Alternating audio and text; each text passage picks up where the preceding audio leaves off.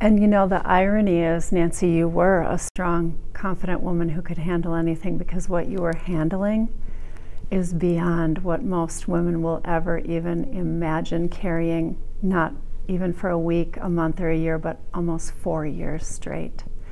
And I imagine that those layers of what if my daughter finds out this money just keeps evaporating, or things keep going wrong and costing more money.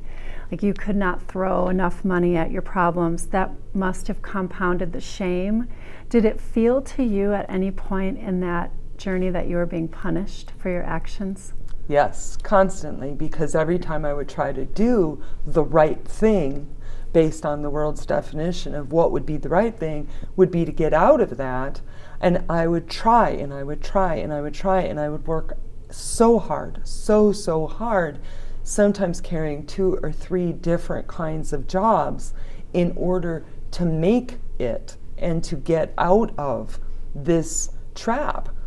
And every time that would fail, it was just done. It again confirmed my worst fear. I could never be forgiven. I could never walk out of this. I could never survive this. I'm stuck. I have to do this, because there's no way that I'm going to be let out by whatever entity that ran the world in my mind at that time. And certainly there was no idea or concept that I could ever be given grace or forgiveness or hold my head up, and certainly never talk to my daughter about it in a loving way and in an appropriate way.